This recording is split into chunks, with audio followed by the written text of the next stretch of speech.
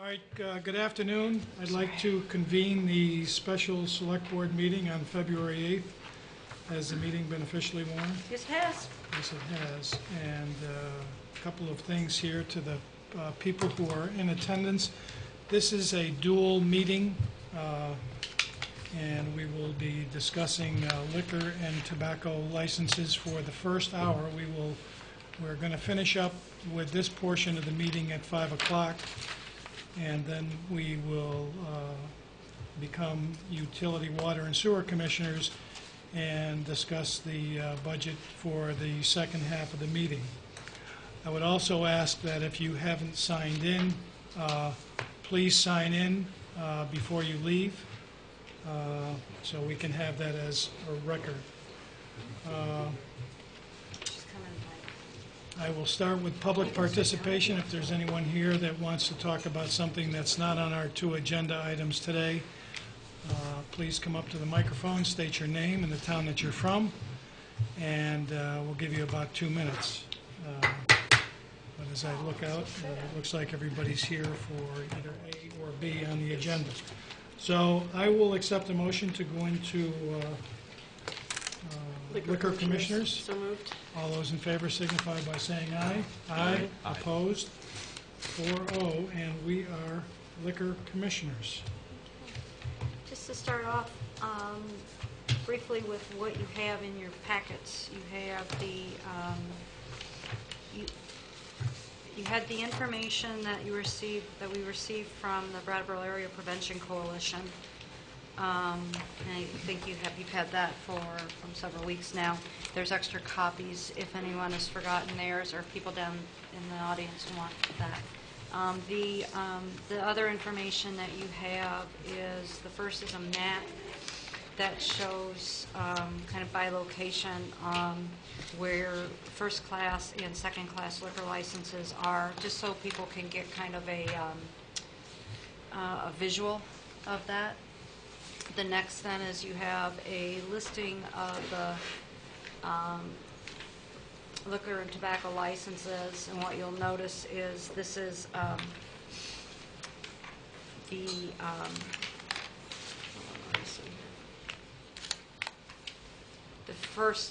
the one page is your second class licenses and how many of the second class also sell tobacco.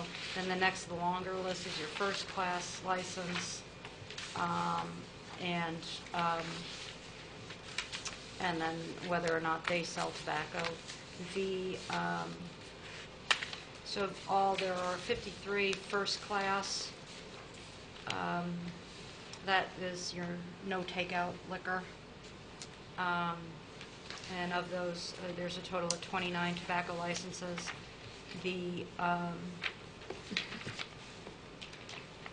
There's a total of 31 second-class licenses, that is, they sell packaged liquor, and then who of them, also the majority of them, I guess with the exception of about 5 of them, they sell tobacco as well.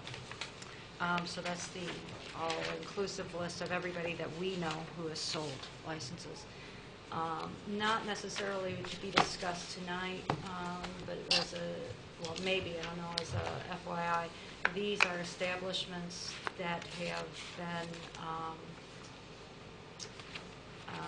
have had, not necessarily, there have not been citations on these. We need to be really clear. Some of these are, they've gotten called to the establishment for disorderly. Sometimes there's been someone who's gotten a DUI who said that was the last place they drank. So of these, so just that this is just that the establishment was in some way named or involved with a police action. But really, to be clear, that is different from whether or not it was they were actually cited. So with this, I believe it was the discussion today was to talk about how the board determines the liquor licenses. Typically, when a liquor license comes before the board, they the board will make a decision whether or not to grant the liquor license. Typically, it is granted, although there are restrictions placed on. And with that, I guess I'm going to kick it back over to the board members who themselves wanted to have this meeting. Well, I'm going to flip right over to Jesse, although him and I think we're thinking along the similar lines about liquor licenses. I have said in years past, I have often wondered why, because I'm actually not a Vermont native in the state that I was from. There is a certain amount of liquor licenses, which would be the first-class liquor licenses, and you couldn't garner a license unless there was one available to you. And I had often wondered why that wasn't the way that we do it in the state of Vermont. And each state is different. So, and another issue that came about was that I voted against Rite Aid when they came for a second-class license. And I didn't do it for any other reason in terms of proximity to the high school. In fact, that wasn't even in my thought. Part of my thinking there is that you already had several establishments within probably 500 feet. You have 4 or 5 establishments where you could buy alcohol. And had I thought about it previously, I probably would have voted against Walgreens for no other reason than I look at pharmacies as pharmacies, but then I look at Rite Aid up on Putney Road, and they're the state liquor store. Having said that, I'm going to flip it over to Jesse for his thoughts and see what he feels about this issue. Yeah. Thank you, Dick. Well, I think that the whole issue has come about, for me anyways, from the perspective of the issues that we were having, particularly in Harmony parking lot and the Elliott Street area of downtown. Much more so, to be frank, than the concern, I guess I would put it, of having liquor establishments, tobacco establishments, what have you, within so many feet of a school.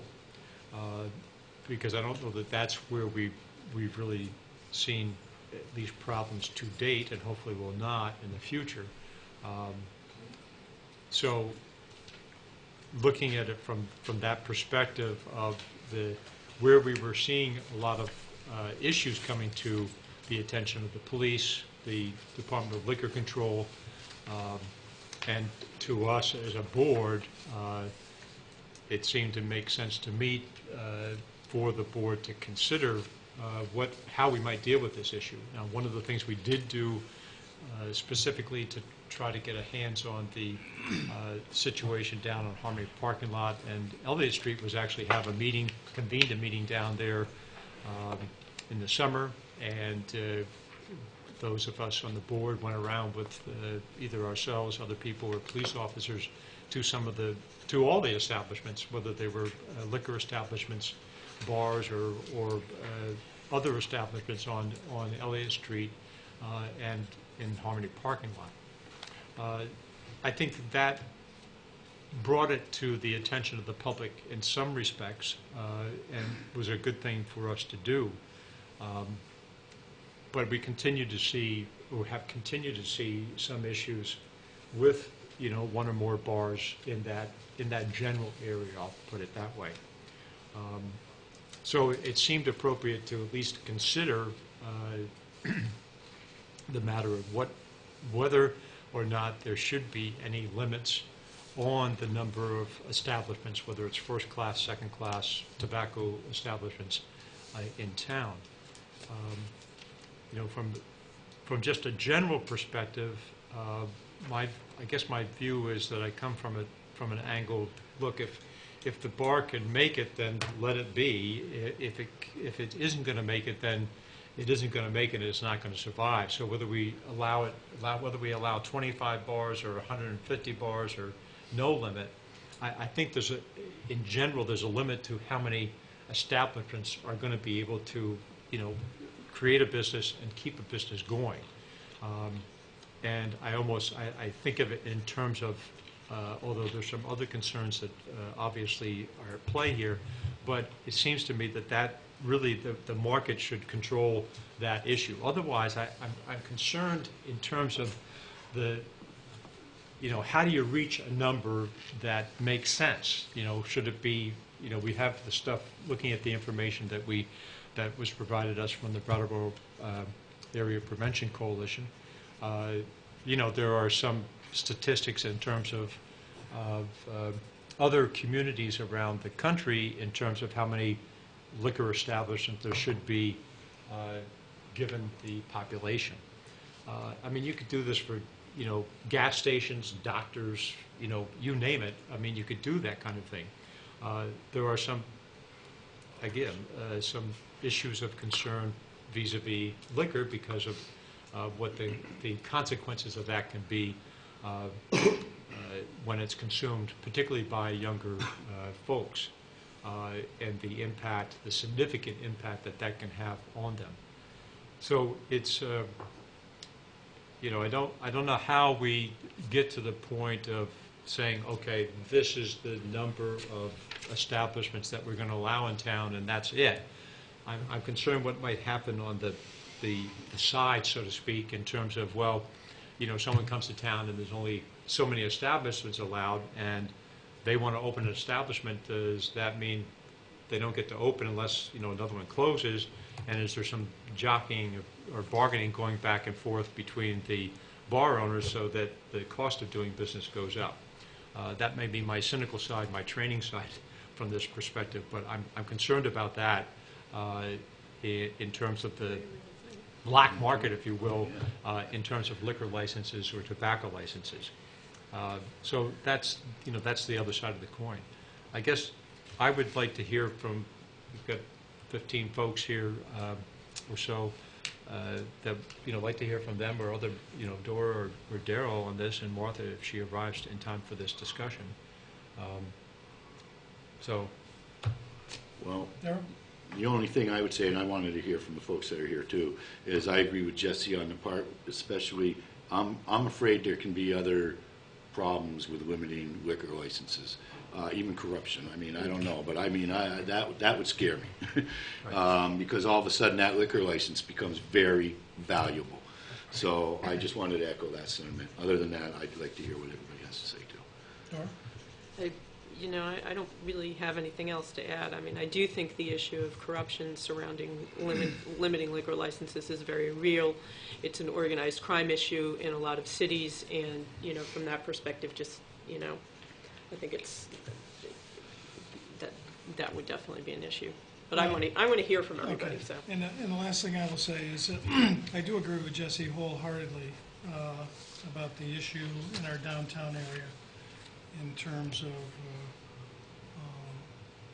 late night activity, whether there's fighting, DWIs, and where do we interject ourselves in those situations.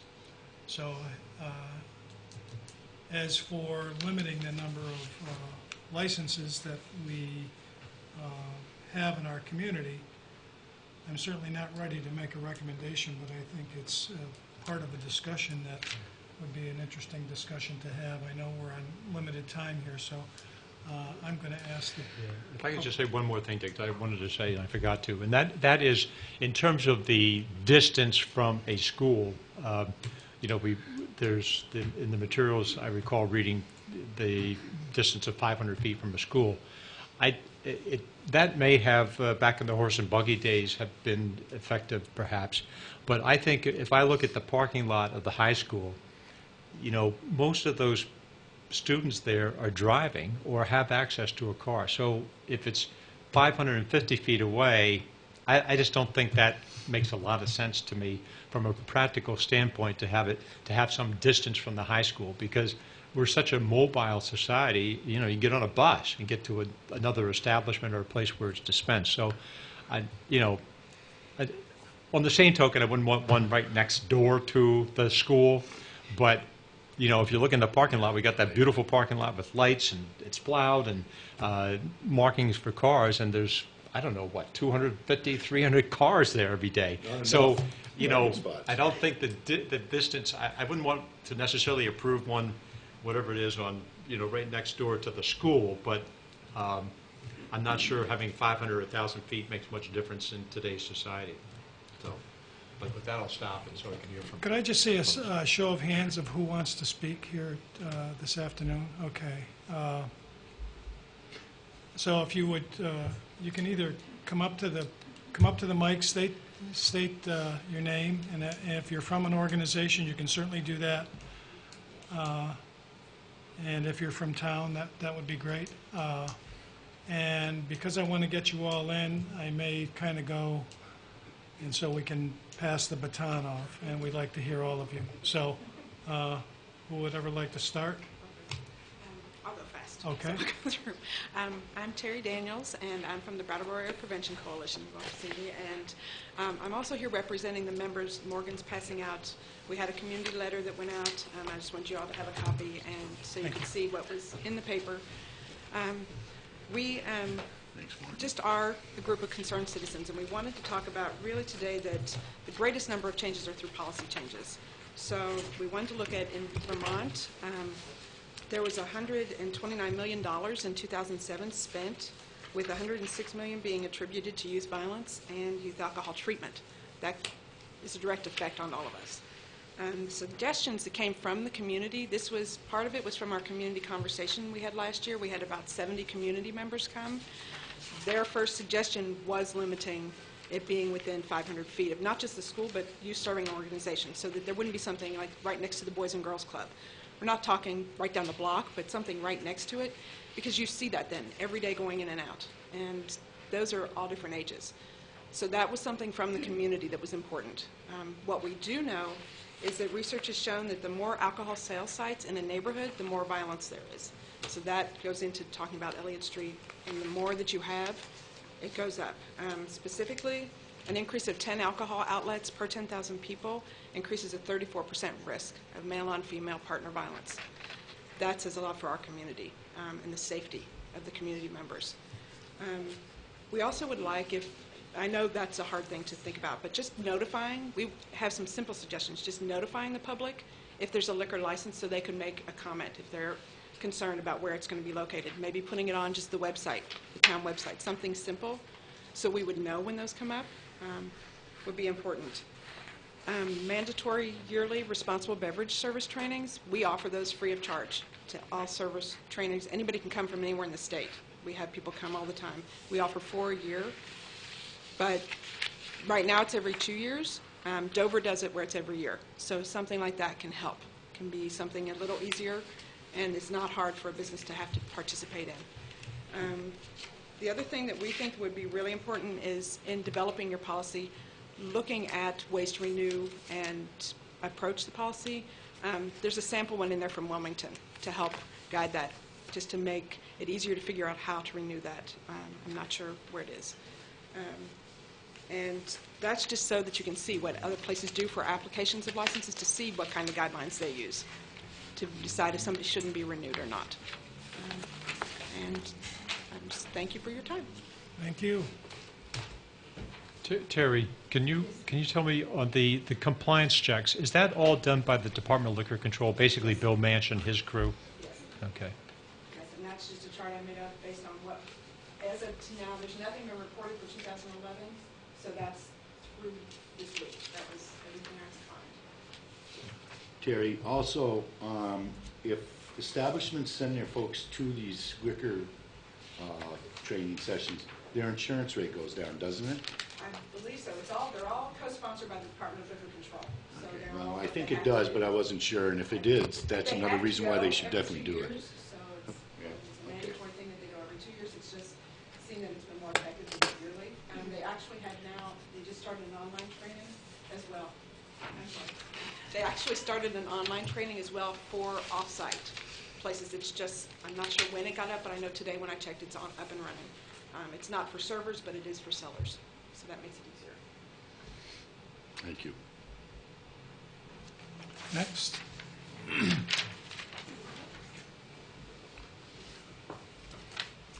Hi, I'm Mary Kane. I am representing 3 incredible sons who have gone through the teenage years here in Brattleboro. And I have very big concerns about our lack of ability to provide them with established rules which will enable teenagers in our community to see that we have taken a stand on alcohol and drug abuse, and alcohol in particular, because we are increasing our abilities in our community to show our young people that they are allowed and encouraged to go to alcohol establishments and alcohol areas such as the Beer Fest on Putney Road. Not okay in my book. Not okay.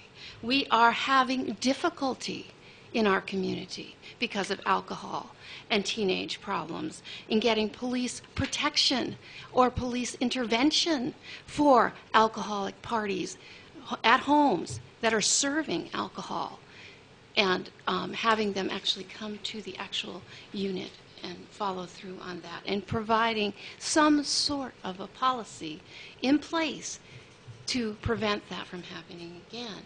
We do not have an anonymous tip line which would alert individuals if there was a drunk person or a drunk teenager or a house party.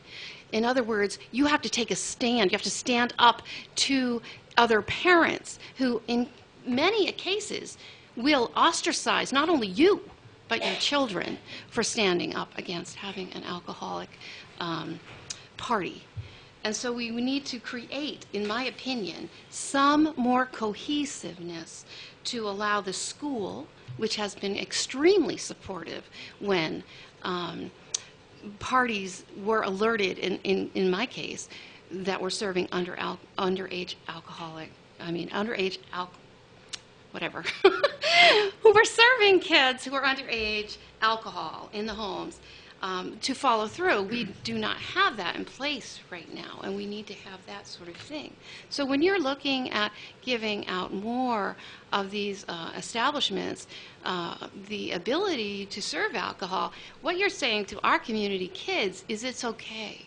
It's not okay. It's not okay any day. I will stand here before you and say it's not okay today, tomorrow, or the next. No matter what amount of money that you're going to allow these people to establish another liquor establishment in our community, it's not okay. The long-term effects of welfare, poverty, violence, crime, abuse are not okay.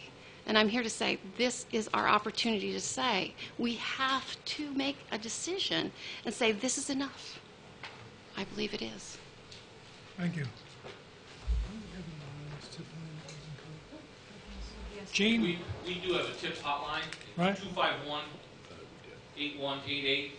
We can receive anonymous tips on that line. The problem with anonymous tip is we can go to a scene and try to see what's there, but we can't go busting doors down and going into people's houses. We do have to follow some rules. But we do have that TIPS hotline. Rules, that's right. Thanks for following. Yeah. Next. Hi, I'm Kathy Waters, and I'm on staff at Youth Services, and I'm new to Brattleboro about 2 years ago. A couple of thoughts. One is Walgreens is definitely a hangout for the high school kids, whether they have cars or not. They are definitely there buying their chips and their candy bars, and there's the booze. And, you know, we have a kid right now going through diversion who stole a bottle of alcohol from a convenience-type store and gave it to a friend. So I think, you know, the out-of-sight, out-of-mind thing isn't complete, but it helps. So if it's just right there in your face, the risk factor definitely goes up. And Walgreens is the place to go after school.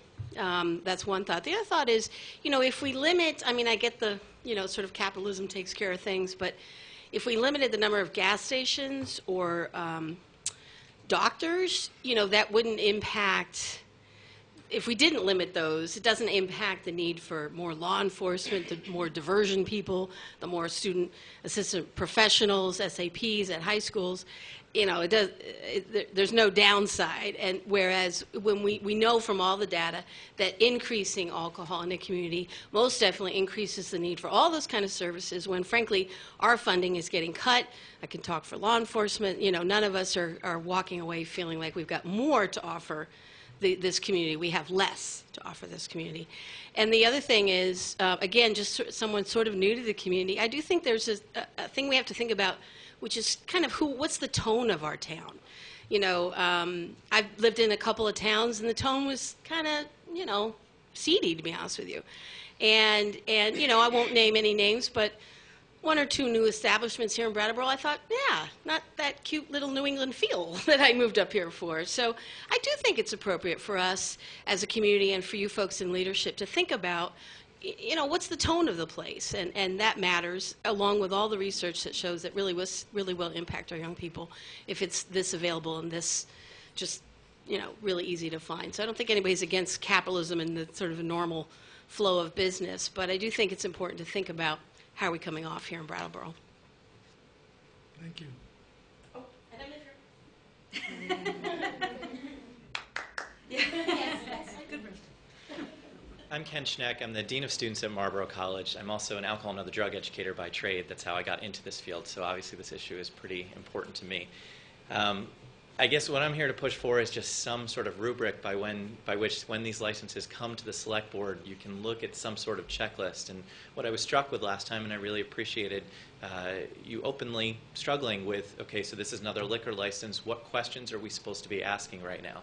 Because I'm having a hard time believing that there's not something in between really the rubber stamp that's happening right now and organized crime of limiting licenses. There has to be something in between that. What I'm struck by is that, as chair of the Town Arts Committee, that there are 26, 27 rubrics that you have to fulfill in order to have public art in the town, but I don't know what they are to get a liquor license.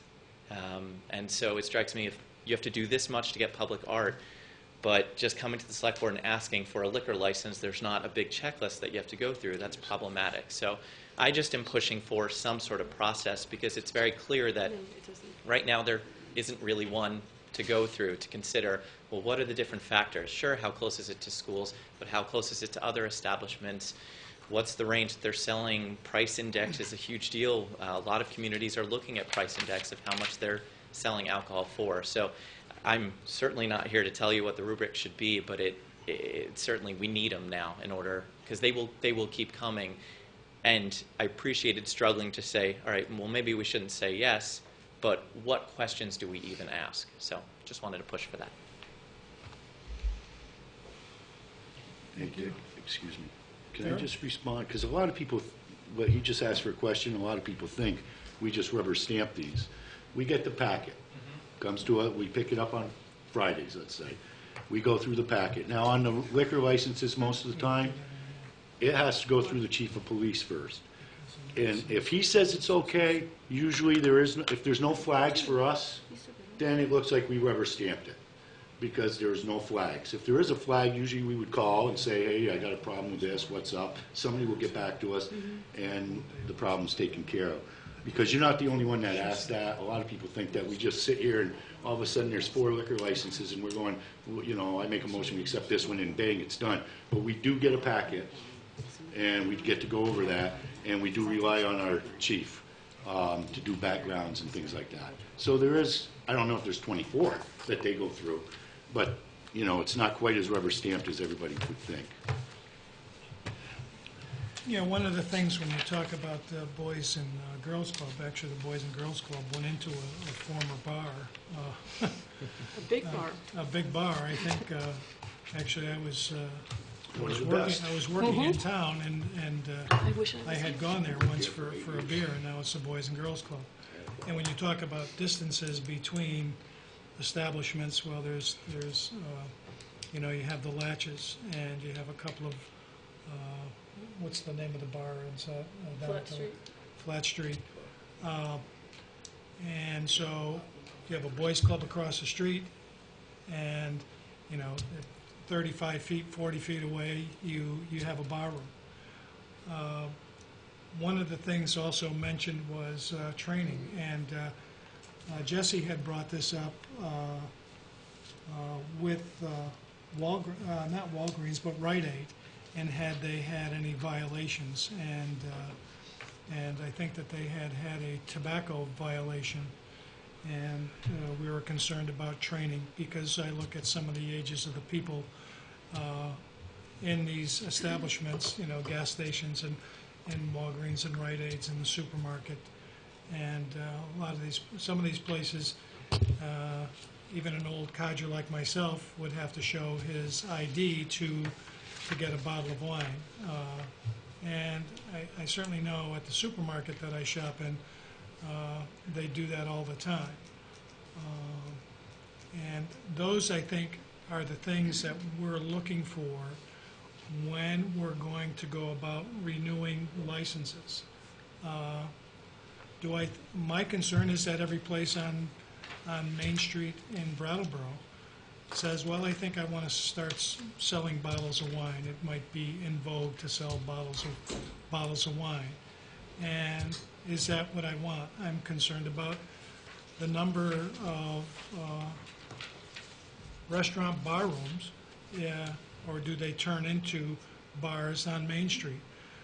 Jesse makes a good point, in terms of survival. When you only have a town of 12,000 people and a limited number of people who can support these establishments, only the fit survive, but you certainly don't want to see your downtown go into vacant places of where you can get a drink. So I mean, those are all issues that you think about, trying to figure out how we monitor these establishments. And I think that this board and the previous board really started looking at, okay, if you have X amount of violations and you're having problems, what is the recourse for the board?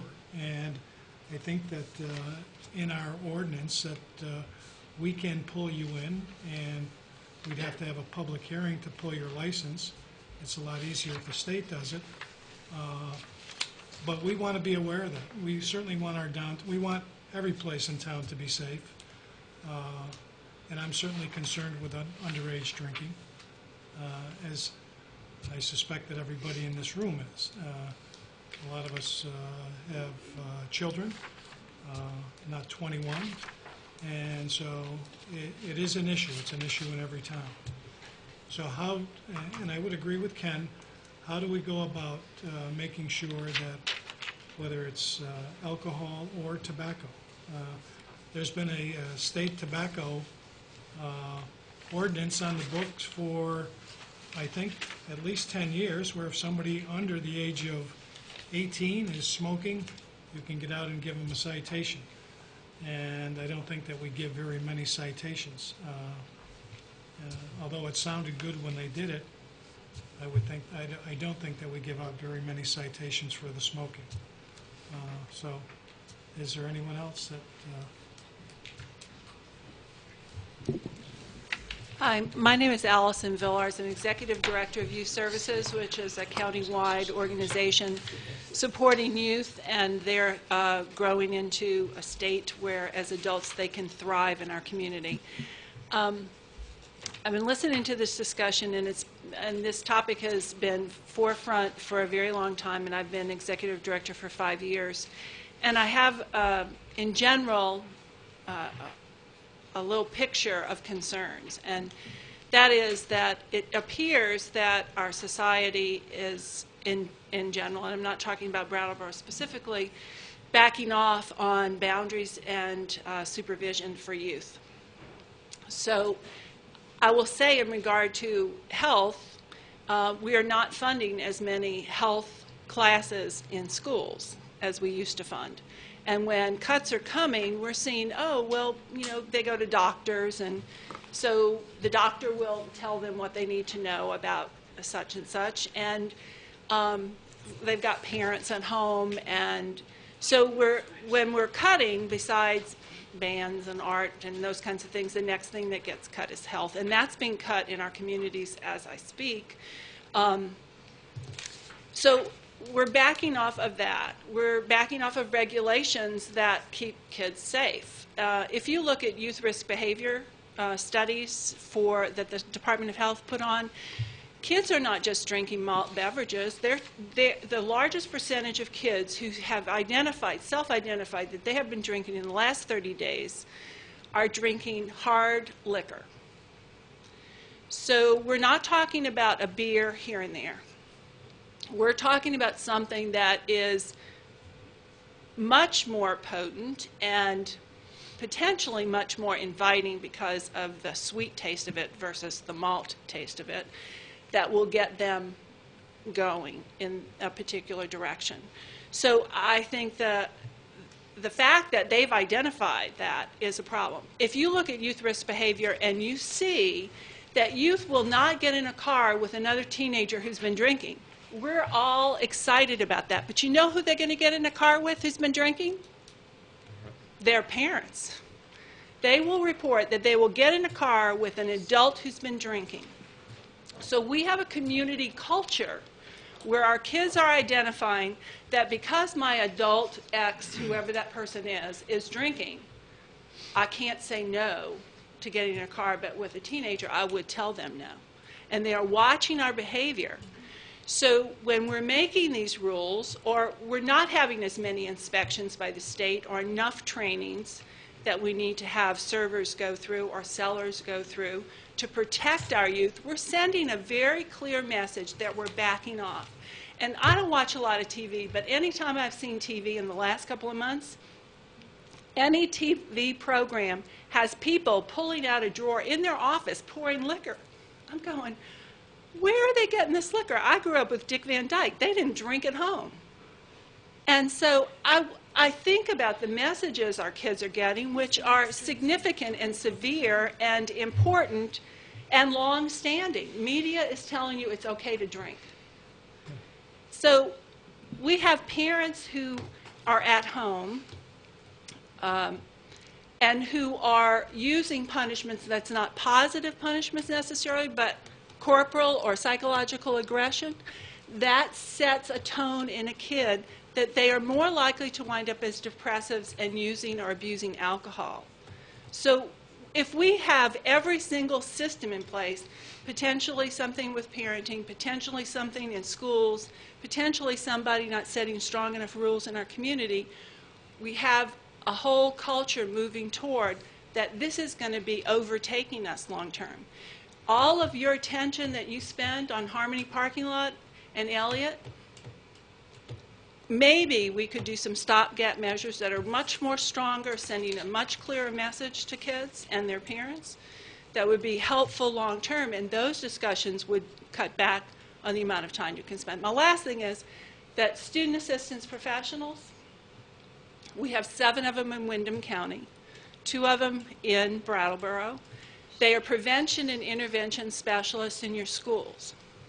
They are the first people who see people who've been using, abusing alcohol or drugs, or at high risk for such.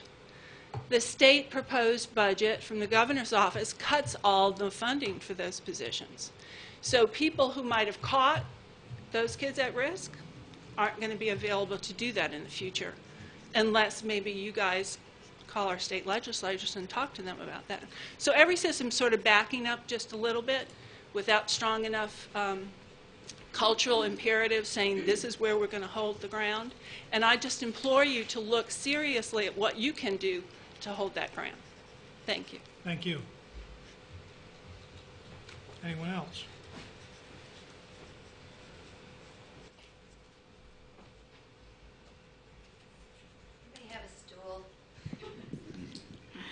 Hi, my name is Joellen Torello-Falk. I'm the Executive Director of the Center for Health and Learning. We are a national technical assistance organization in the area of promoting healthy and safe school and community environments. I'm also a state and nationally licensed health educator, and I'm the mother of a 14 and an 11-year-old, and I have a very vested interest in working with you towards promoting a community that creates a healthy and safe environment for my children and all of our children, as you said. So thank you. I want to start off by saying I didn't intend to attend this meeting. I have some very cryptic notes. I'm going to talk a little bit about big picture, and I know that when it comes to data and examples and exemplars, you can get them from the Brattleboro Area Prevention Partnership. So I want to applaud BAPC and the Select Board for having this dialogue. These are tough issues, and they are extremely important issues. I want to mention that the Center for Health and Learning has 2 relevant technical assistance contracts, one with the State of Vermont Department of Health to provide technical assistance to 26 substance abuse coalitions around the state, such as the Brattleboro Area Prevention Partnership, which are seeking to address issues around priority issues, the impact of alcohol and substance use on our youth, the impact of high-risk drinking, the impact of binge drinking, of drinking and driving. This is a dialogue that is going on not only at the community level around the state, but nationally throughout the United States. And again, I appreciate that you are taking on a discussion of these issues. We also have a federal grant from the Substance Abuse Mental Health Services Administration for Vermont youth suicide prevention. And so I'd like to just talk for a moment about the relationship of alcohol to all risk factors in youth. Alcohol is connected as a very, very significant mental health factor in just about every youth risk behavior. If it's teen pregnancy, premature sexual activity, if it's school success, if it's truancy, if it's detention, if it's law enforcement issues, crime, if it's drinking and driving and accidental, they no longer call them accidents, they call them crashes because they're generally caused by some behavior, often alcohol-related, which is not reported in the local press for a variety of reasons. Suicide is highly indicated by mental health issues, depression and substance use. So when we talk about alcohol, it's a nexus for talking about a very large variety of youth issues, risk factors. And so what we're really here today to talk about are protective factors for youth, and that's the big picture I just want to talk about for another minute. You've raised the question of how. And that's a very important question. I don't have the exact answer for that. I know there are answers out there. And basically, you need to enter into a dialogue with the community about how you establish some relevant and appropriate criteria for making that decision. But I would urge you to make the criteria and that decision based on positive health outcomes for our youth. There are predictors for positive health outcomes for youth. Those are called protective factors. There's a long list of protective factors. One of them is public-private partnership around access to alcohol. Access to alcohol is probably the single greatest impact, along with parental supervision and the kinds of norms Allison was just talking about, that a community creates together. What we have learned in public health is that we need to work as a partnership. It's a public and a private partnership. We need to involve all the professions. We need to involve primary care doctors, law enforcement, public health personnel. We need to involve primary care, clinicians, youth-serving professionals, social service, faith and community leaders, and funeral directors, because they often see the outcomes of the end products of communities that refuse to take on the really hard issues. We all have a role, and this dialogue is incredibly important to the role that we all play. And we will make all of our jobs easier, educators included, and not the least among which educators, because they struggle every day with youth who are either engaged and going to have successful outcomes for learning or are not engaged. And one of the biggest predictors for successful outcomes at school is the kinds of risk factors and the mental health issues students are presenting in their classrooms every day. You've raised the issue of corruption. I know that's a very significant thing for you to think about. Again, I know that there are some discussions and answers out there. We will help you research those issues if that would be helpful.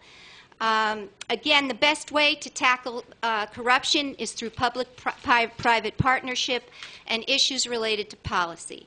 One last thing is that somebody mentioned tobacco, and I'm so glad you brought it up, because tobacco is our single greatest public health success in the United States.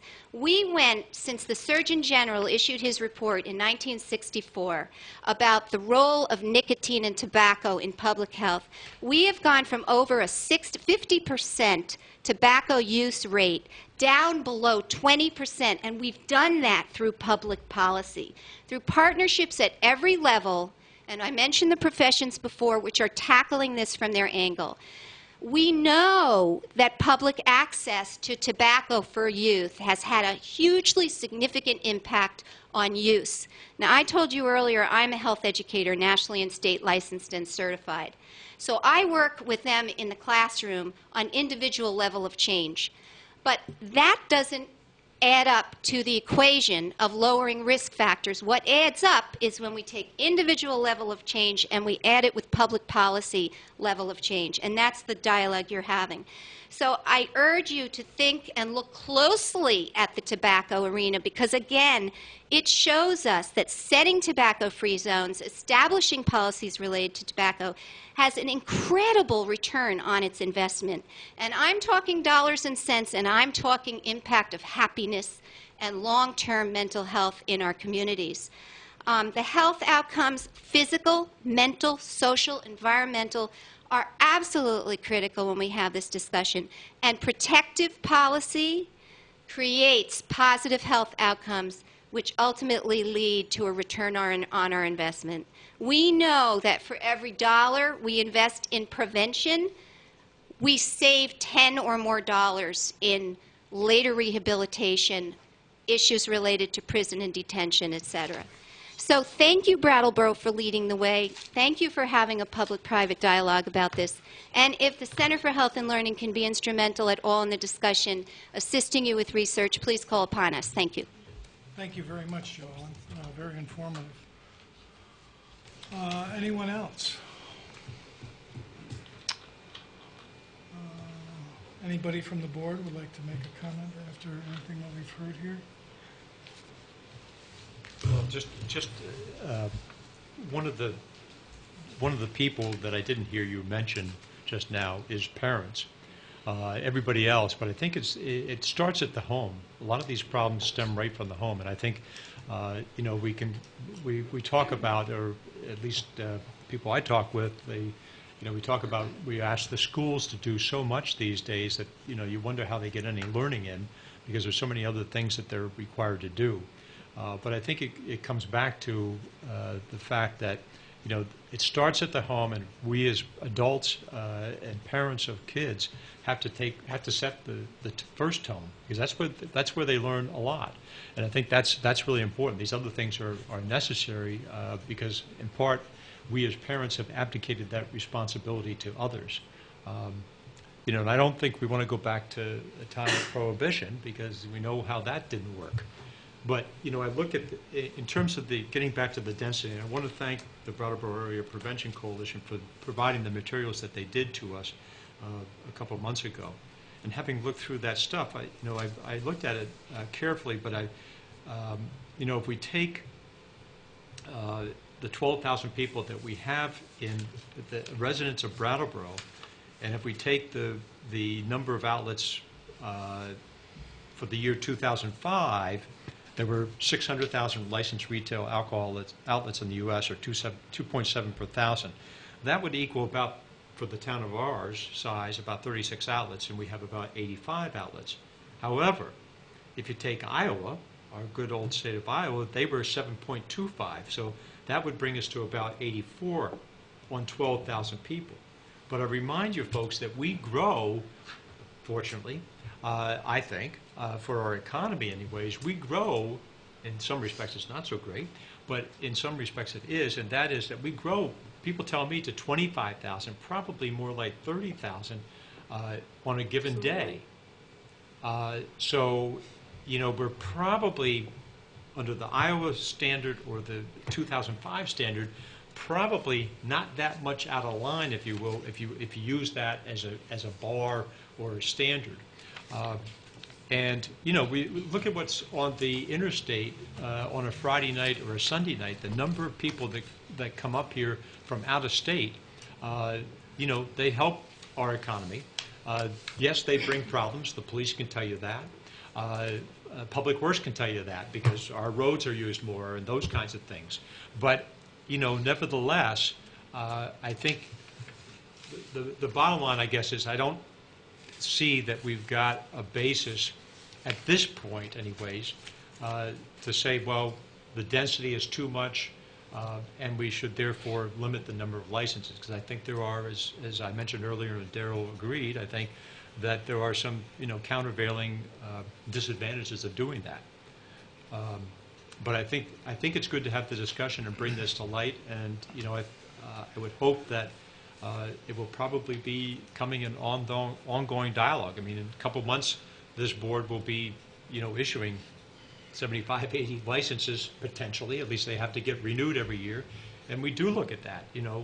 When a new person comes in that wants to start an establishment, one of the things we look at is what the police have told us, but also they've done a record check.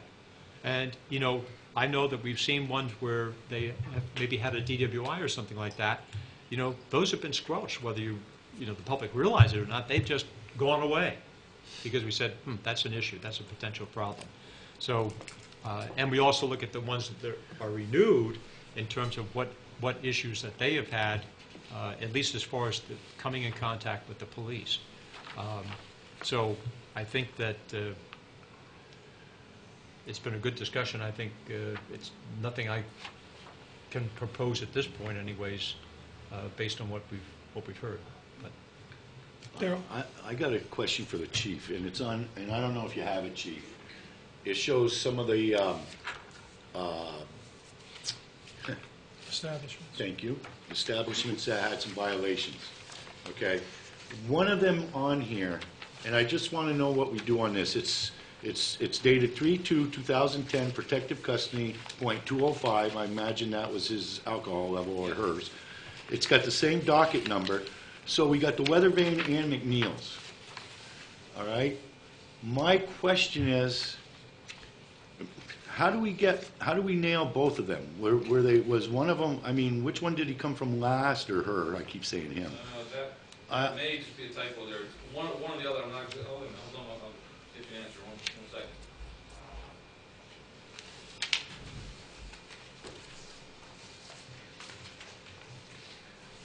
That should be the Weathervane.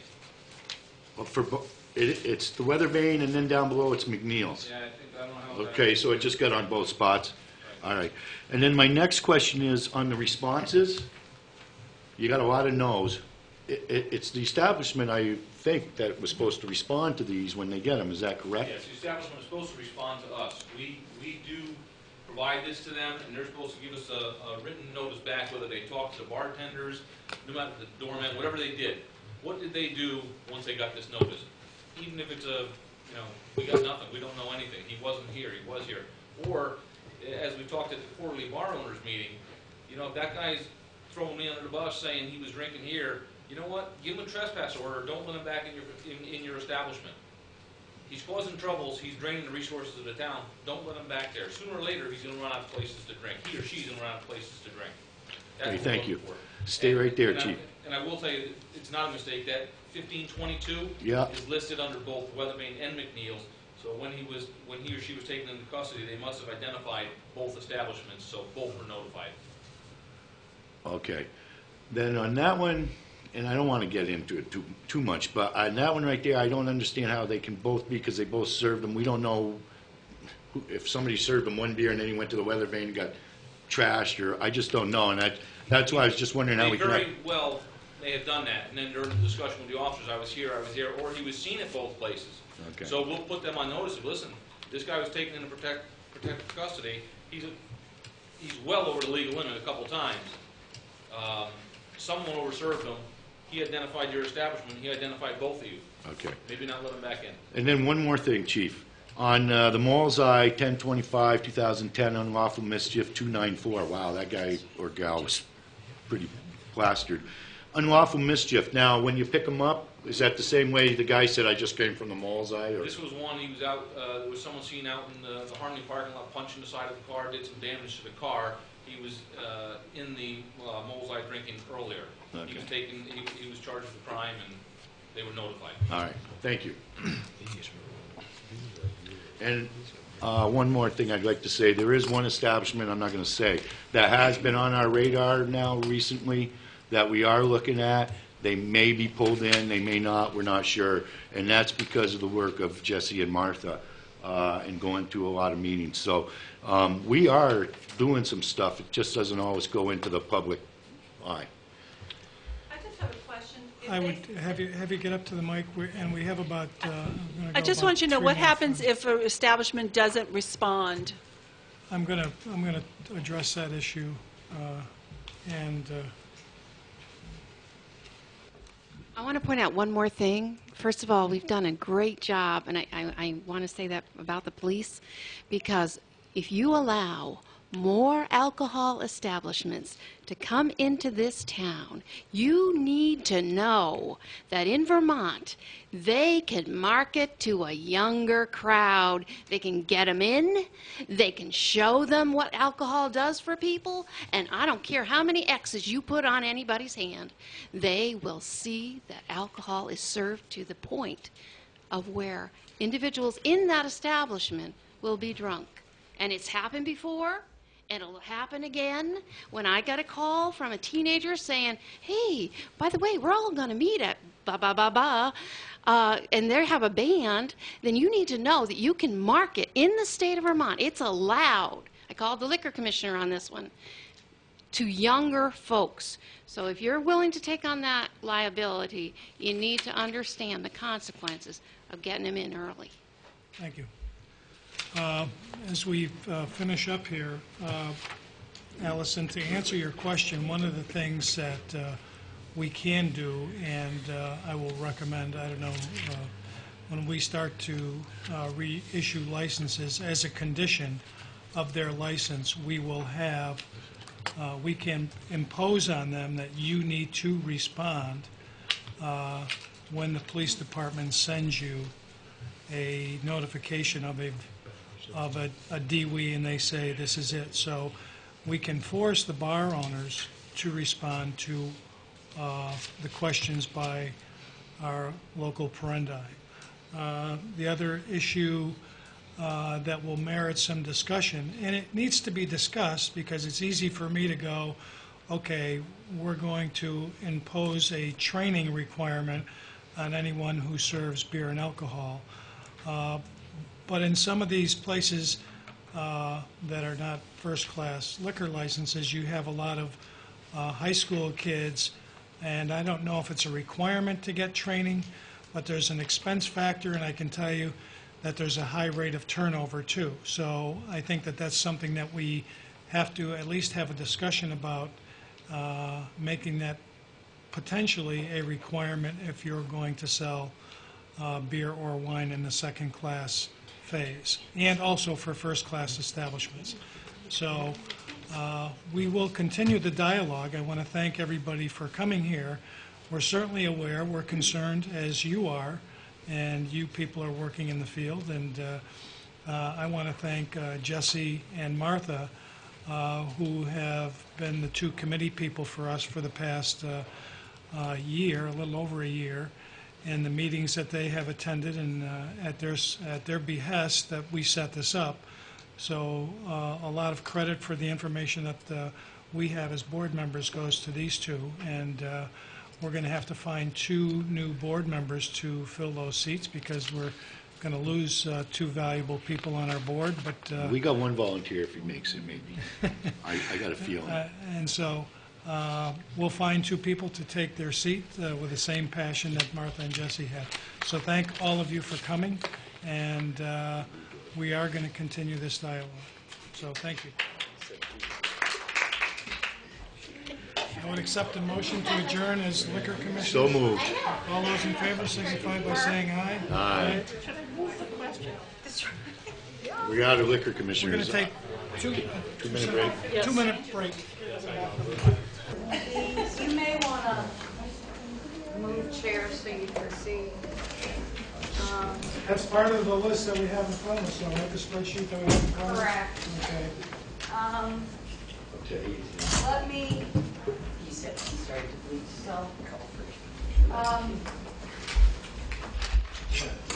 what do you have, Melissa, I go through what you have first, because we're not going to actually start with this.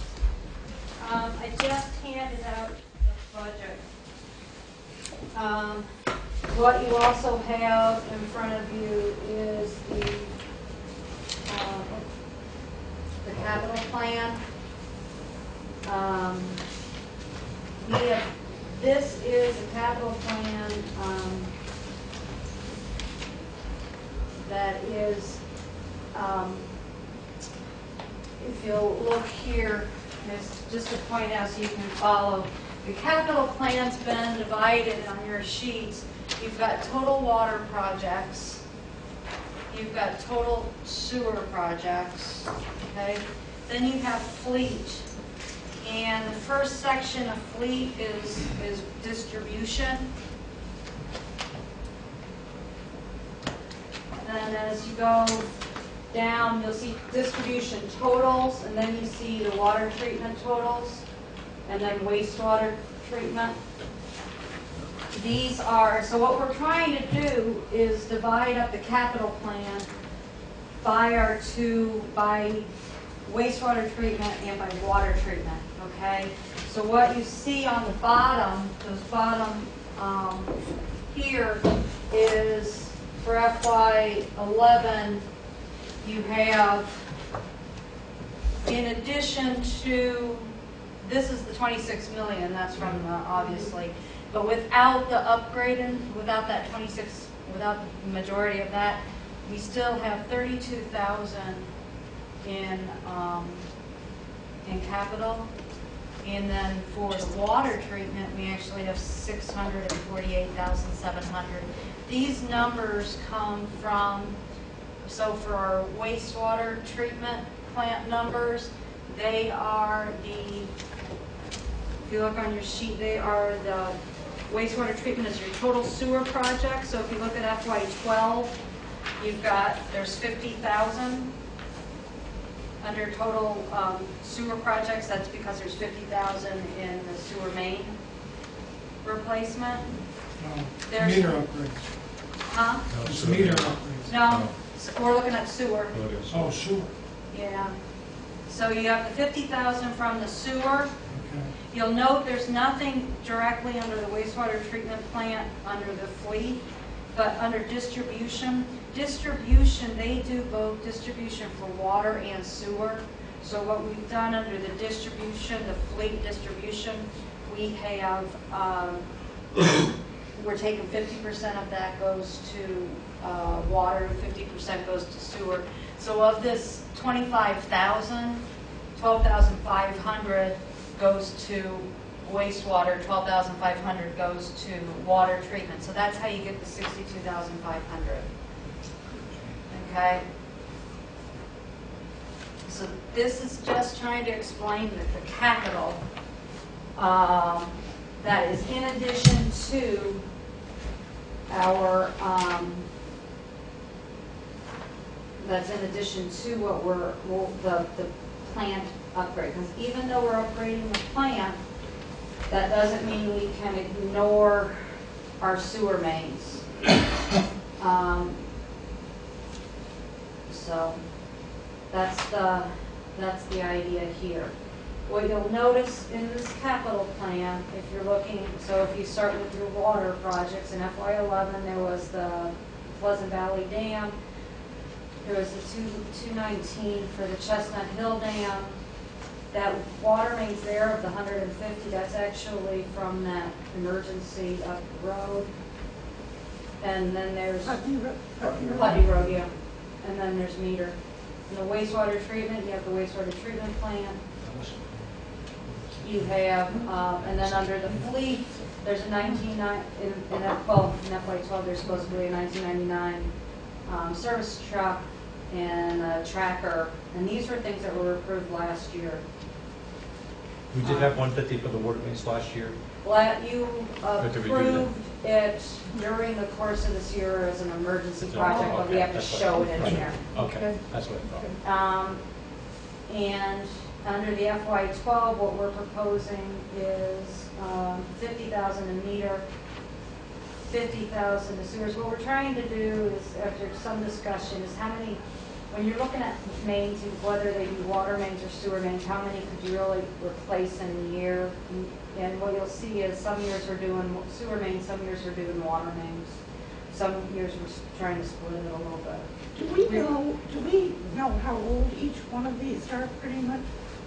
Yes. Water mains, Yeah, yes. water, sewer mains, I mean, we have a, The inventory of the infrastructure for our utilities is actually, is good. not that just because it's old, you're gonna break down, I look at myself, you know, but, this might,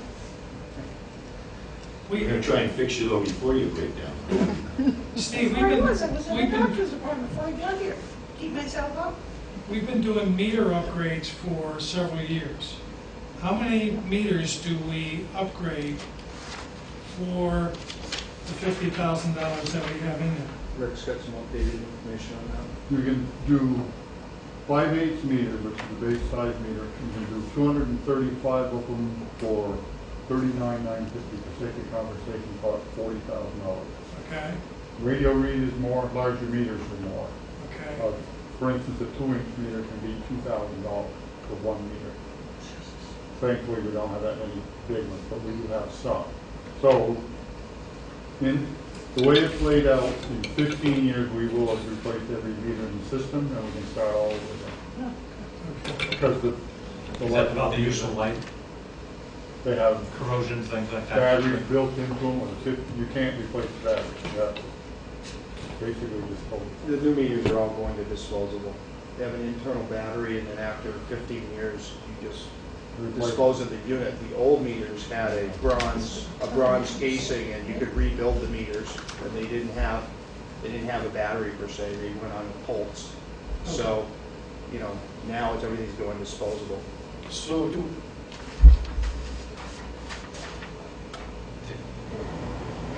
thank you, Mr. Chairman. So listen, are these, you mean to tell me we're gonna be replacing everybody's? Because mine's in the house. We have been for many years. Really? I thought it was only the businesses We and just stuff haven't that were moved doing. into your home yet. Good. I'd like to keep my old one if you don't mind. Not sure it's much water. I don't want anybody in there. Because you gotta go down to the cellar and the whole 9 yards, which to read it though, they just put a thing on the outside and poke it in, right? Okay. All right. Well, I can't wait till that's done. Okay, so this is the proposed capital. What you'll notice in this is, when you're looking out, it's important in utilities that we get a good idea of our capital for the next several years because of the debt service, because of trying to calculate our rates. It's not so much a discussion of, well, we'll put it off to next year, because next year we got 32 million, 20 years. And so it's important for us then to start looking at the whole 9 yards. You'll notice some in the water projects, some of the bigger things we have as you look at the whole gamut is the Black Mountain water tank that needs to be, we need an assessment done of that, and then we need to look, that was how old? 1965. Is that the $2 million item in 2013? No, that is the 400,000. Black, it says black empty tank. Third item down under water projects. And so there's 35 for an engineering, there's 400 for, actually, it's not really necessary, I guess it's engineering, but they have to go in, they have to look at the interior of the tank. And the $2 million is the first loan that we're looking at. 2 million is the water treatment plant, to start looking at the upgrade of the water treatment plant. Oh, And the that's water treatment that's water treatment. Is there any Because need- the water treatment now is over 20 years as well. 1989. That's the, at Pleasant Valley? Yes. Yes. And do we need anything in this coming year's budget for engineering for that? 'Cause I didn't see think that anything. what we're gonna look at with that is realistically, I don't see us starting anything on that until 2013. And I just put in kind of a placeholder for the whole, for the rule. We don't have a good estimate of that. We had a plan that We had a was done. preliminary estimate done, but That you're was right, I done. think it's a placeholder now. When was that done? It was done, probably 5 years ago now. So, then we have water main replacements that we talked about, and then the meter upgrades. The reason you continue to see the meters is because when we get them all replaced, we start right over again. That's going to be a forever budget item, really. I guess. I asked Gene about that, but he said to agree. You then, under the sewer, you have water treatment, the whetstone interceptor, you don't have anything in that right now. That is, those are the lines that go under the whetstone, or in the whetstone actually.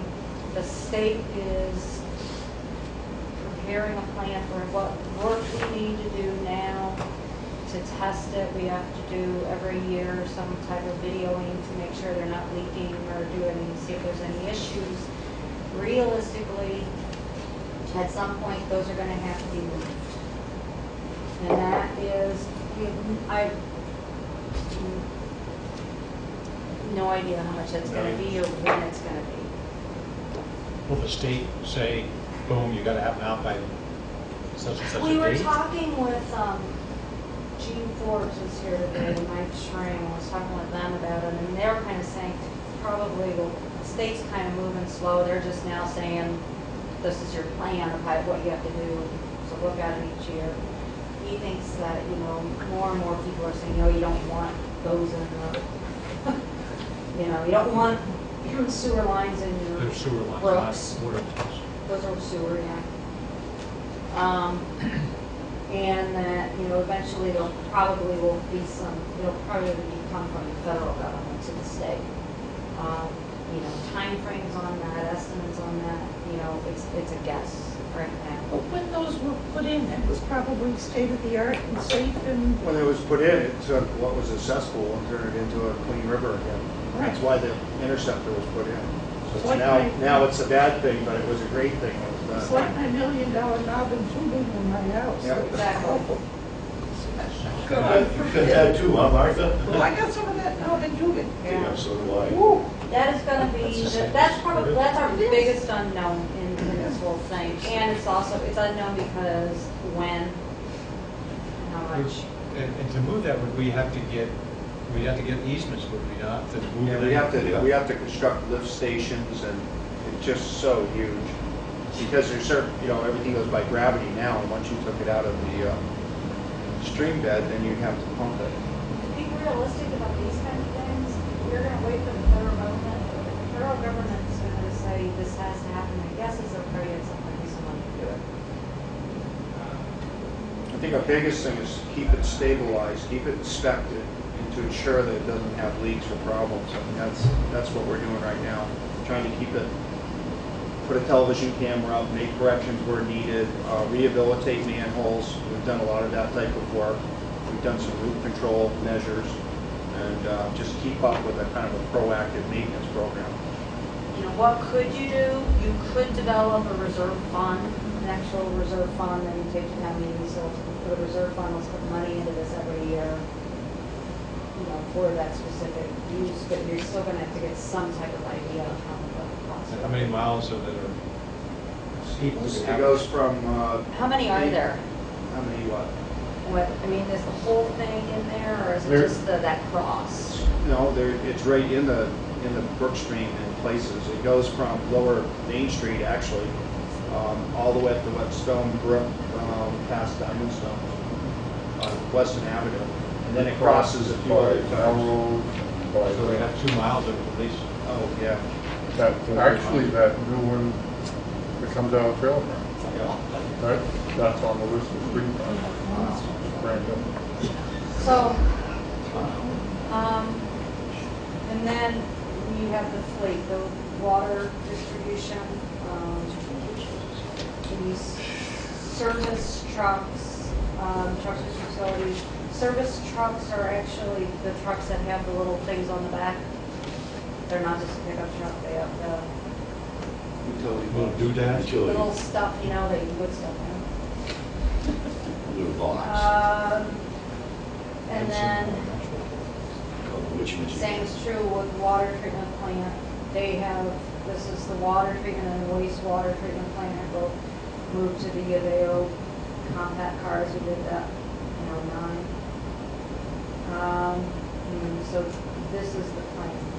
This here, as I said, this kind of takes it each year, what's water, what portion of this is wastewater, what portion is water. With that then, remembering that this is a utilities, this is an enterprise fund, so you don't see your capital in your, you don't see all your capital actually as your expenditures. It's the balance, it's a balance sheet matter, which makes it a little more confusing.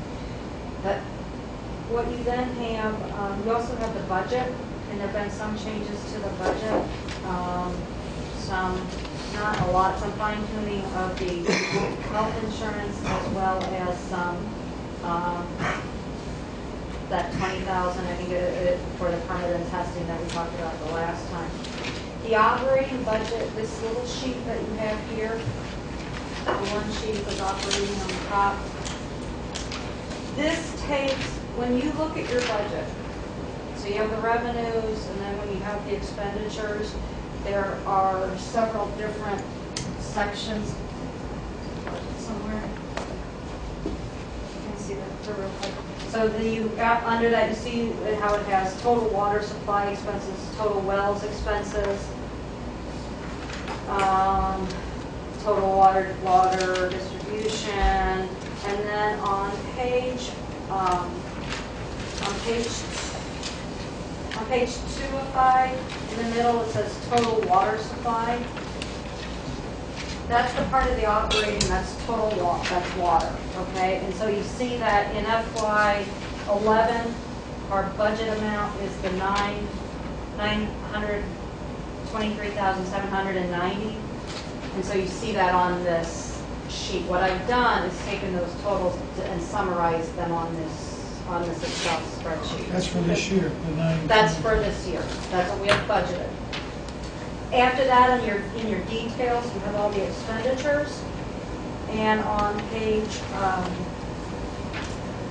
3 of 5, you have total wastewater plant amounts. And for FY11, the budget is $1,710,000. That again is on this sheet just to summarize it. And then under that, you have your total administration. Total administration you'll find on page 4 of 5. And the administration is the portion of Steve and Rick and portion of the clerical, the computer, those things that you can't readily divide between direct. They're not the operating costs for the plant. They're the supporting services costs, the computer systems, the treasurer's office, those kinds of things. Now, what I've done, that comes to a total in FY11 of $1,463,940. And what I was just trying to compare what you have on the one sheet. Look at FY11. Yeah, but then it looks like it's 1,416,800. That's right. That's up, down below the 114. Okay. Keep going to Okay, I gotta see keep going down the job. yeah, total utilities. All right. You have to look at that total. Same thing, utilities. okay. Thank you, very good. Okay, and then right after that is, we have debt service. We're going to be ignoring debt service right now, okay? We're ignoring debt service right now, because what we're building up to, the excitement is building to go to our rate sheets, What we're doing here is we decided, when you look at the administration, total administration is, you can figure out how do you divide that between water and wastewater. There's all kinds of ways you could do it. What we've done is we've looked at what's our total water cost, what's our total wastewater. And you'll see it fluctuates a little bit. It's really close to kind of even, you know, within 100,000, less than of being kind of the same. So what we did with our administration is we just decided, let's just split the administration, 50% water, 50% wastewater. So then to get our total operating water, we take the total water plus 50% of your total administration, and that gets us the total water. Total operating wastewater is the total wastewater, that 1 million, a little bit over, and 50% of the 1.4 million. And I did that with our budget for FY12 as well. Okay? The reason I gave you this sheet is so that when you go in, we're going to go to the rates now. While you're doing that, can I ask you a question? Yes. Okay. Why is it that we only show depreciation in the wastewater? Depreciation is in both. It's under administration. It's at 770,000. Right. I see. It is under depreciation. It's under both. That's for both. That's for both. And why isn't it shown separately? Because we have a budget for wastewater and we have a budget for water. We could split it out. We could take it out of administration and split it. It's just between wondering the why two. we didn't. We could. It hasn't been, to be honest with you, it's not refined enough. Okay. To be honest, it's to actually go back to your assets of your wastewater and your assets of your water and to do that kind of refinement. I have talked to the auditors about actually creating splitting the two funds and have two separate funds. But it would make things a lot easier in some ways, in other ways, just accounting for the admin, you have to. But you do it 50/50 then. The issue is they're separate, but together. Both- There are many things that are really hard to figure out. What's your even just your billing, your computer software, those kinds of things that are in your administration that are hard. And then you have the things that we arbitrarily said, we decided, at some point you just make decisions and you say, well, distribution, all those distribution fleet, those vehicles, we're just going to say 50/50. The reality is you could keep a log of whether you're doing something for water, whether you're doing something for wastewater, and then actually do an assessment on that. I remember talking with John And and about this exact issue that you brought up. Was there a decision made that we're okay the way we're doing it, or was it suggested that we do that breakdown? I know we talked about it, but Well, I wasn't in that meeting, so I'm not sure what you resolved. What I've resolved with them, I talked to John last week, and asked him what he thought about the idea, because I didn't know you guys were in the conversation. He said, I think it would be a great idea. It'll be a complicated project, because you do have to divide the assets. If you've got a truck that's doing both, when you buy a new truck, you charge half of it to one and the other, or you just, charge it to one and charge cost to the other. There's just a lot of things, and we have to look at all the assets too. We look at sewer main, water mains, I don't know if you have any combined services in water and sewer. it's like on a to-do list. it's Somewhat something near that's probably future. worth doing. You end up then with 3 budgets under public works. Will our depreciation be able to, because I don't quite catch all that anyway, but will it be able to go up after we do all our new work? Are we going to get more than the 770,000 after we put in a new plant stuff? Is that? Yeah, the idea of depreciation is essentially you're just saying, you're Doing the total Putting assets and money- taking a percentage, right? you're putting money kind of aside to continue to buy. So part of your depreciation is purchasing those things, is purchasing the stuff in the CIP, in your capital improvement plan. You're purchasing essentially using your depreciation cash, the $40,000 for the service truck. It's kind of a difficult concept. Basically, what you're doing, like we're doing a wastewater plant now, 32 million. With the depreciation, you're actually spreading the cost of that over the next 30 years.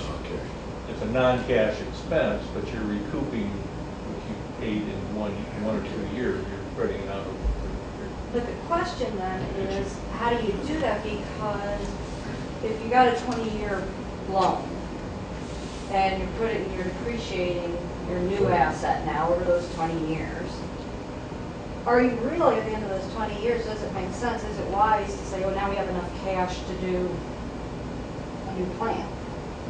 Well, no, because you're not really doing that. Yeah. You're actually, the cash part of that is your debt service payment that you're paying and your capital additions. That's why they're not shown in the revenue and expense summary. They're shown on the balance sheet, and then the depreciation spreads it out. It gets really complicated, and it's been really complicated working with Oil Tanner and trying to figure out to go to the rate sheet, which we're at the wastewater rate sheet now. Look at that. The only thing of interest in the wastewater under the FY10 of the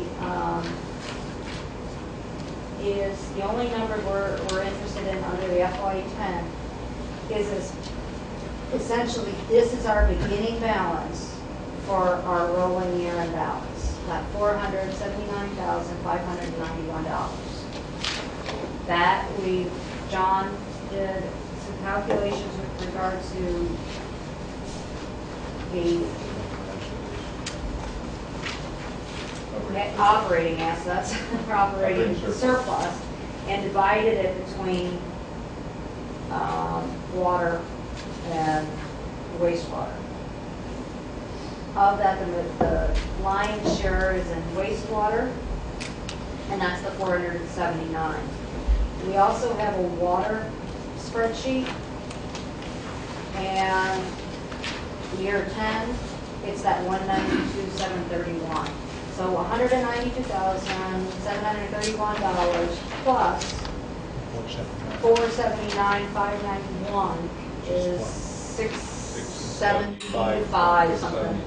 672 something. That's that rolling surplus that we're That's trying the to total surplus. When you go to when you guys have finished reading your audit that you got, and if you go to one of the pages in there, you'll find that number 672. And that's what we're there. That's what we're On the spreadsheet that we looked at last March, I think, came up with it. What was the number that we wanted to have in here? Was that number 6? No. Plus? It was higher. Yes. It was It was like supposed to be. 576. Yes, yeah. It was 576. But that was water and wastewater, or just No. water? I'm Or not just sure wastewater? what that was at that point.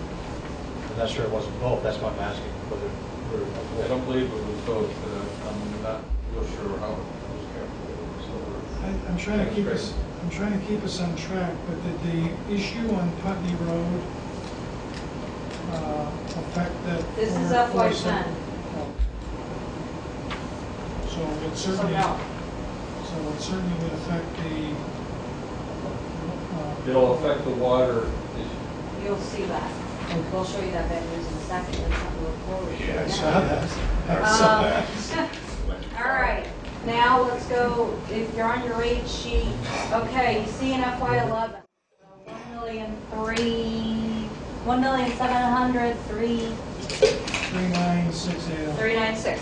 That corresponds to this number right here on this sheet, okay?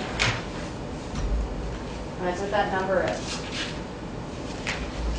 Okay? And in FY12, you'll notice the 1.751, and that's the same number, so that's this number here. You're water or sewer? I'm sorry? Water or sewer? Is this sewer? This is sewer.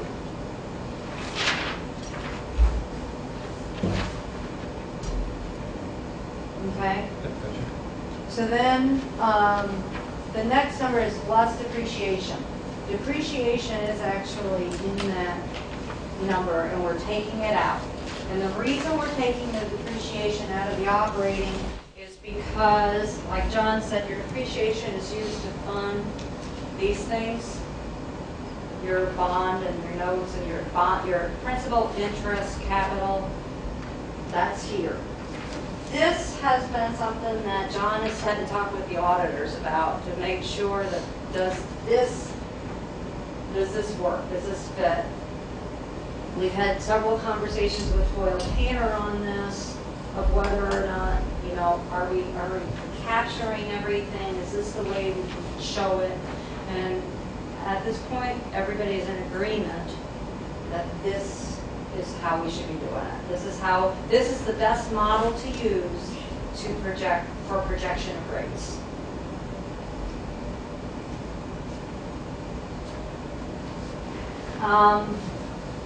And some of this is like math class, where you just say, I can either try to figure out the theory, or I can just say, the auditors have said it's okay. And so you get to your bond payment. That's the recovery zone bond, and that's the interest only in the FY11 that we had to pay. And then in FY12, that's actually interest and principal, and that's why it goes up to the $923,000. And then your capital replacement and repair, that $32,000. That's actually the $32,000 that goes back to your capital improvement plan, and that $32,000 in wastewater treatment plant upgrades without the upgrade. Okay, and you'll notice next year the $62,500. That's where that number is.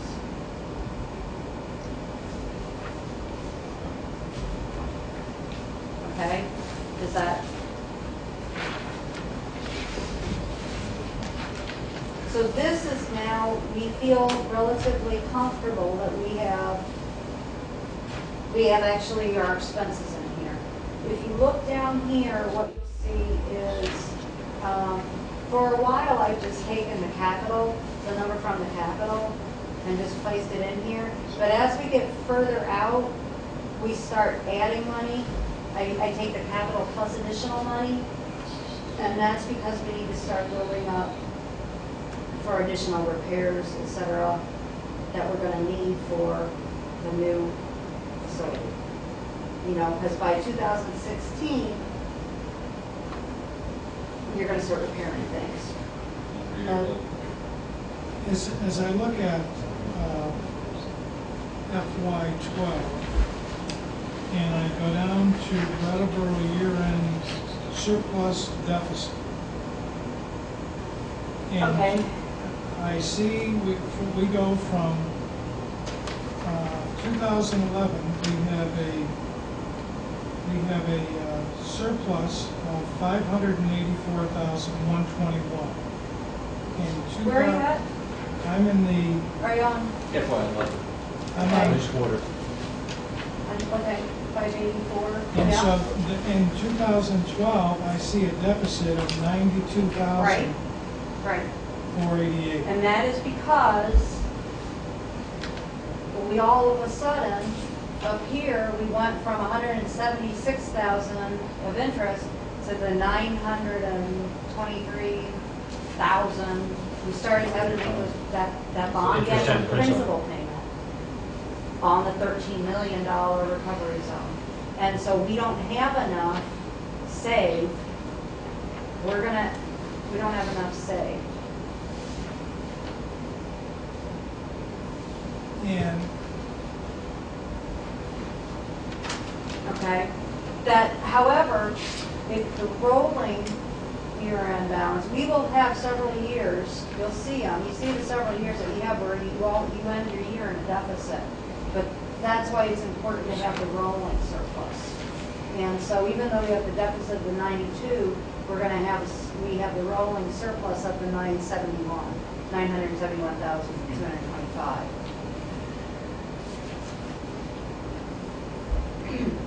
So you're Down actually- here,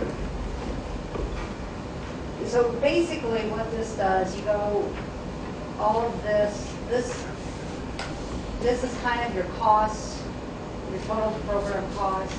You go into your program revenue, which is basically you, up here, this is when we anticipate starting to receive septage again. Okay? What year is that? Are we FY receiving? 13. That was another change. We had, in the original, we had started to receive septage in FY 12. So that hurts the revenue line. That hurts the revenue. Now, you do notice up here, under the operating costs in FY 13, they've already estimated what savings we're gonna have in operations, some additional savings in operations. So that's where that number comes from, at 185. And that is a calculation that was done by the engineers. So we're gonna save 185. Now, then you have your these are then your base rates. Your total quarterly base rate, your annual base rate, and then you have the total of that. So in FY, because you have no septage, in FY, you haven't started to take septage, your base rates are really your only, that's your kind of your capital recovery. Down here then, this then goes into, you can go into a lot of minutia about it, but basically what you're looking at is you're trying to figure out what's your, where's your break even and where's the recommended. And these, and then you get into the net costs, the year-end surplus or deficit, and then your rolling balance. Now down here, the first line is the annual increase in your base rate is 6%, and then our annual increase in the user fee is also 6% each year. This is the 5 years that we started on, so this is what's in our ordinances right now. This is 6%. So these numbers up here that are in yellow, these are the numbers that you see if you go to the ordinances, and those are the numbers that we have. Now, what we had in here was 8% for the next several years and then went down to 4%. If we kept that, if we keep that at 8, we get down to here. So now we go, oh, this is 8 as well.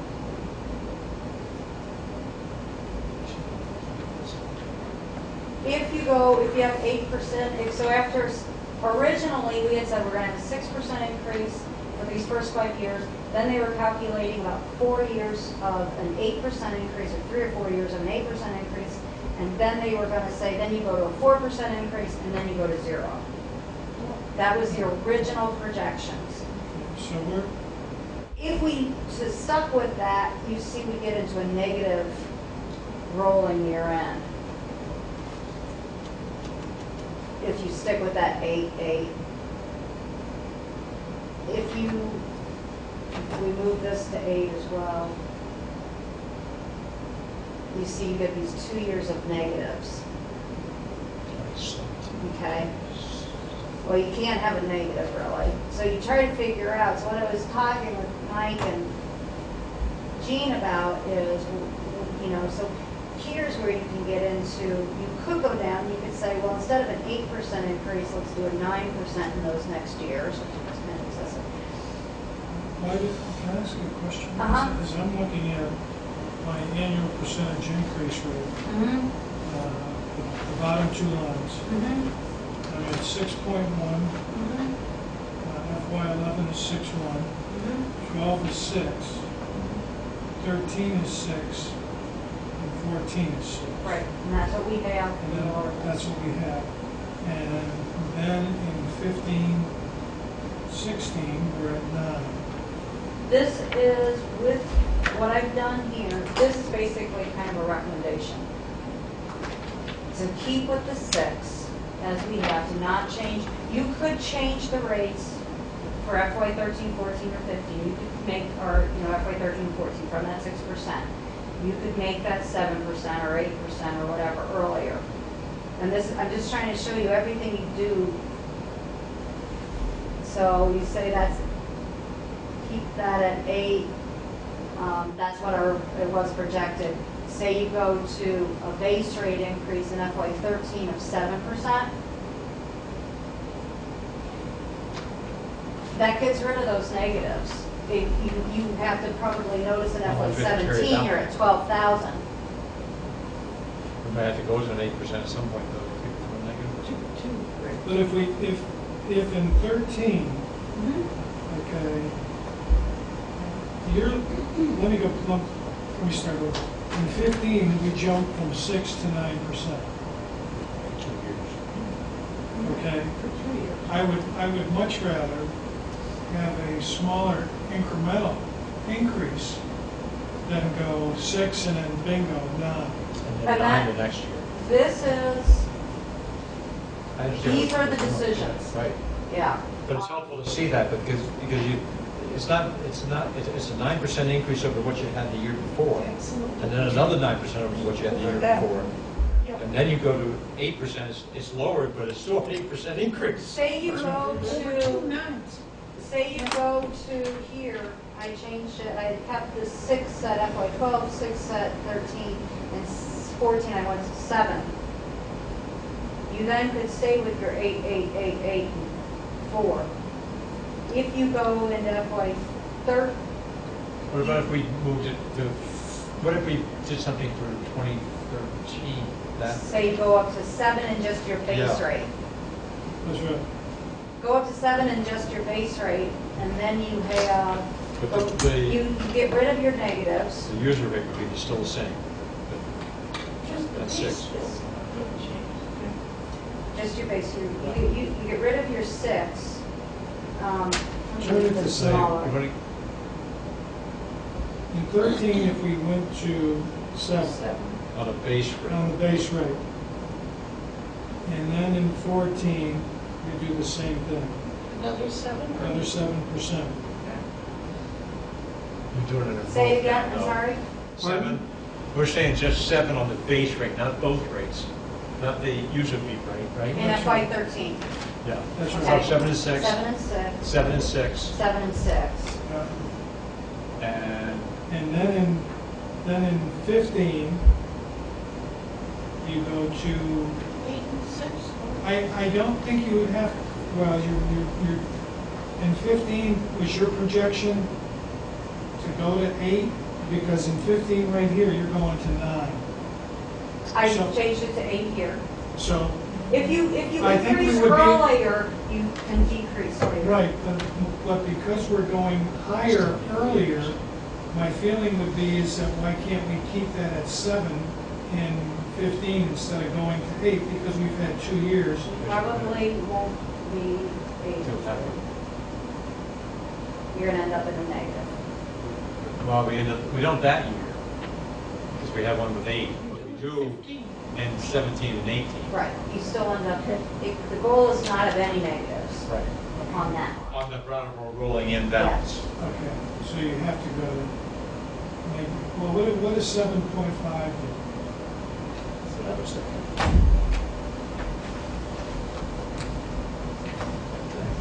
Still, That's better. So we got the one negative at 17. that's a manageable negative. Yeah.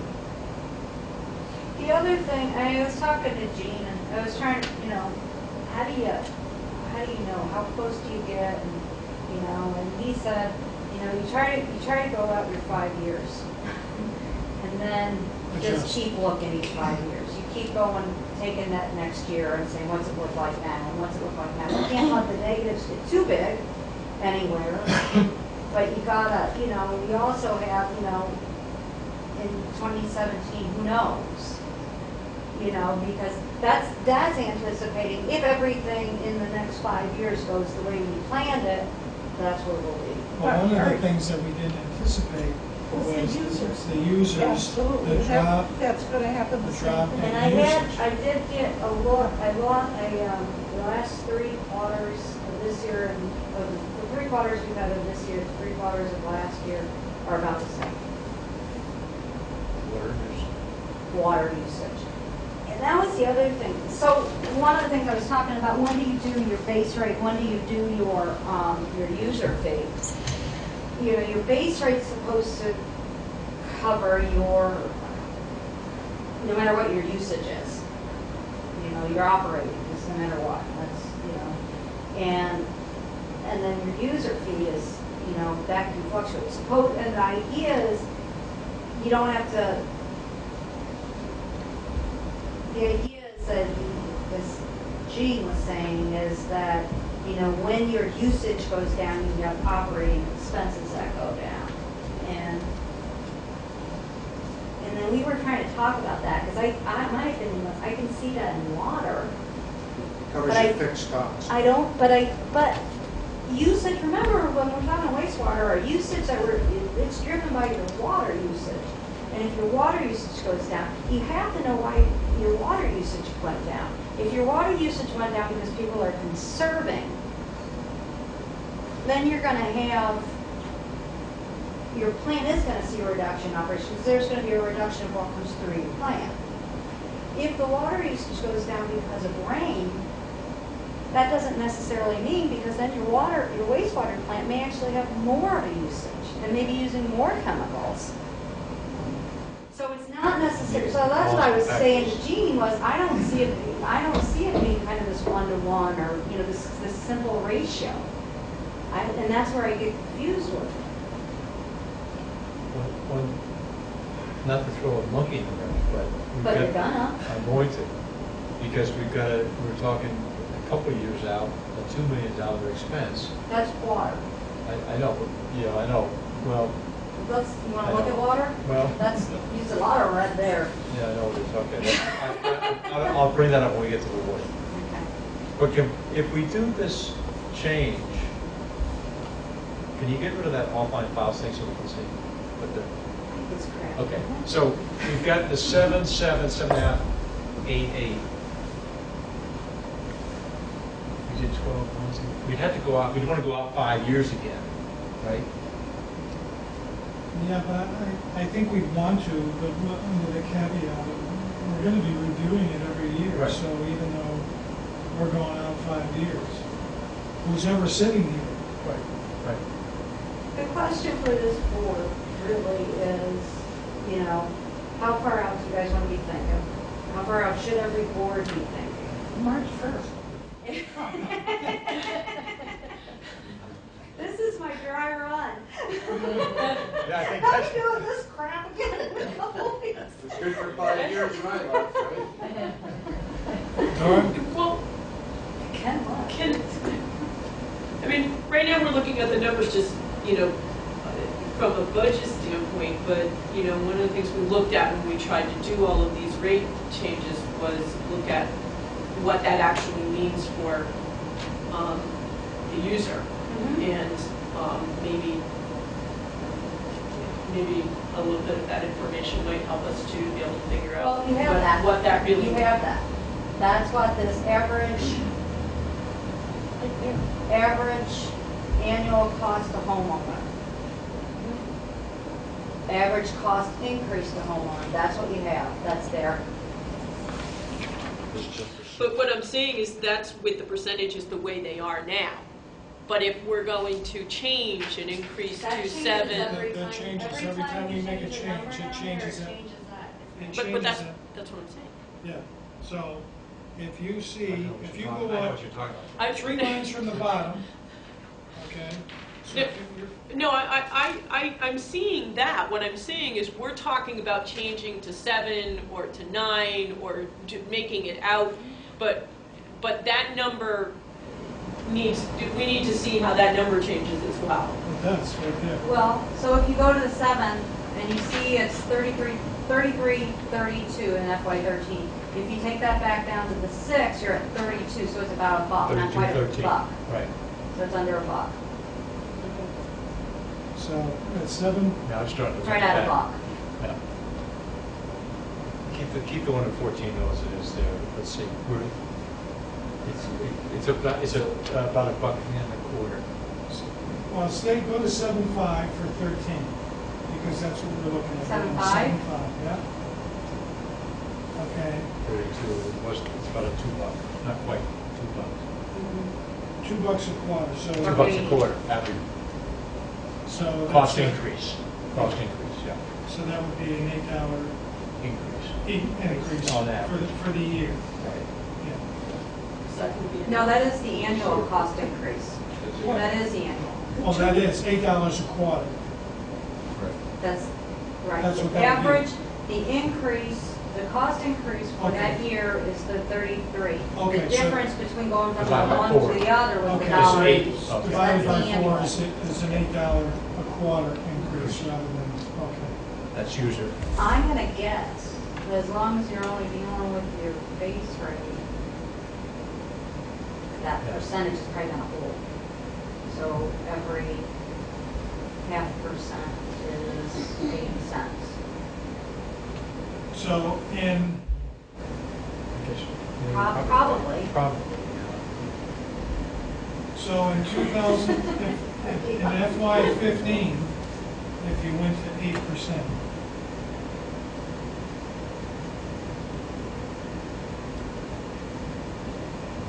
Just in your base rate.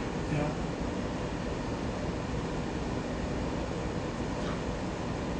Then we get rid of that. Went $10 up, didn't What was it? I don't remember what it was. 42.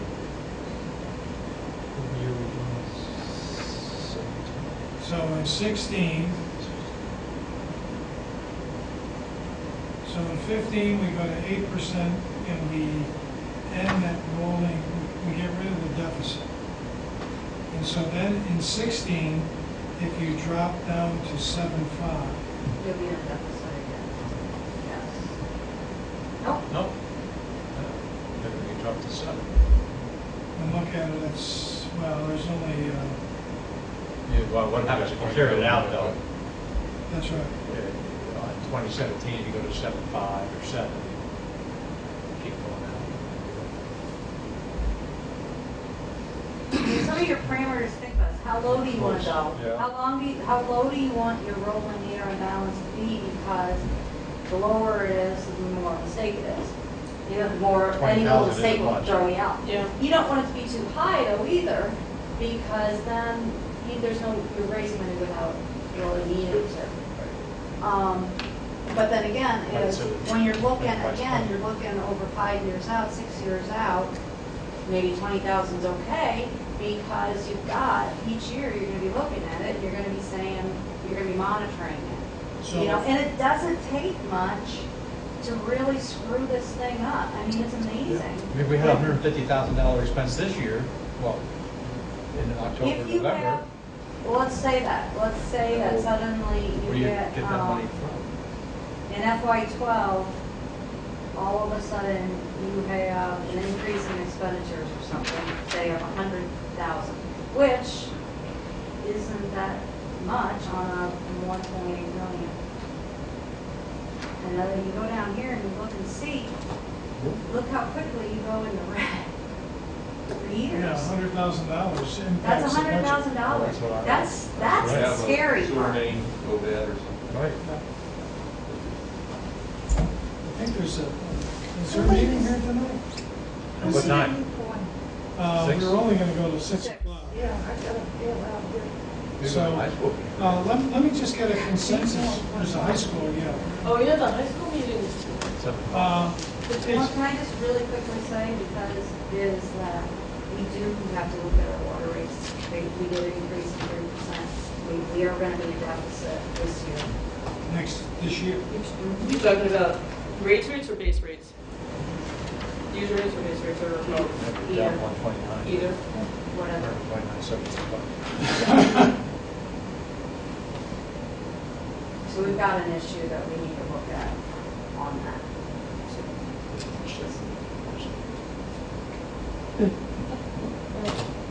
Great. So we can't. So we can't wait, is what you're saying? Oh, yeah. No, we can wait.